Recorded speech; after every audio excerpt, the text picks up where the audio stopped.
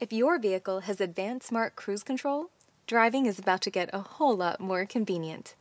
When you turn the system on and set a speed, the system uses radar to detect the distance between you and the traffic in front and automatically adjusts your speed to maintain a proper distance. Here's how it works.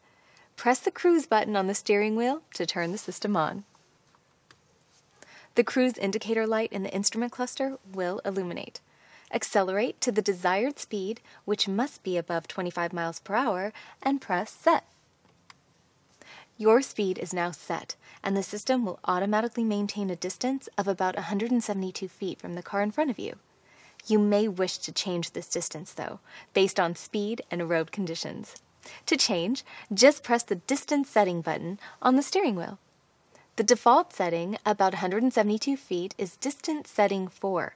You will see 4 bars. Press once to move the distance to about 130 feet.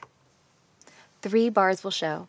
Press again to move within approximately 106 feet, indicated by 2 bars, and press a third time to close within approximately 82 feet, with 1 bar showing. The higher your speed, the more distance you will want between your vehicle and the vehicle in front. Your cruise control will operate as normal and maintain its set speed when the lane ahead is clear. When traveling in traffic, however, if the system senses that you're getting too close to the vehicle ahead, it will automatically slow your vehicle down to help maintain the set distance. The system may even bring your vehicle to a complete stop if necessary. If the vehicle ahead of you stops and begins moving again within 3 seconds, your vehicle will begin moving again as well. However, if the vehicle stops for more than 3 seconds, you must depress the accelerator pedal or move the resume set lever up or down to start driving. To manually cancel Smart Cruise Control, depress the brake pedal or press the cancel button. You should be aware of the system's limitations, which are discussed in your owner's manual. Never rely solely on the advanced Smart Cruise Control system. For example, on curves, the Smart Cruise Control system may not detect a moving vehicle in your lane every time.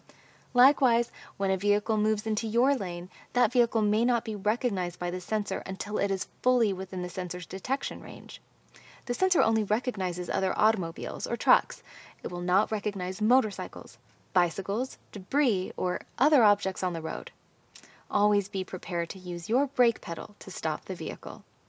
Remember, Advanced Smart Cruise Control is not a substitute for responsible driving practices. It should only be used as a convenience device and when traveling in open highways in good weather. And because the radar device is located in the front bumper area, always keep the front bumper clean so that the system operates properly. If desired, there is a way to use conventional cruise control instead of Advanced Smart Cruise Control. Just turn the system on by pressing the cruise button on the steering wheel. Set your speed, and then press and hold the distance setting button for 3 seconds until the conventional cruise control mode is displayed in the instrument cluster. The system will now operate without the distance monitoring and speed adjustment functions of Advanced Smart Cruise Control.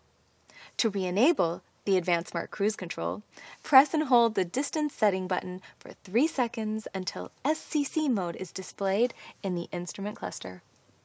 Consult your Kia Owner's Manual for more information about system limitations and for a list of circumstances in which it will cancel automatically.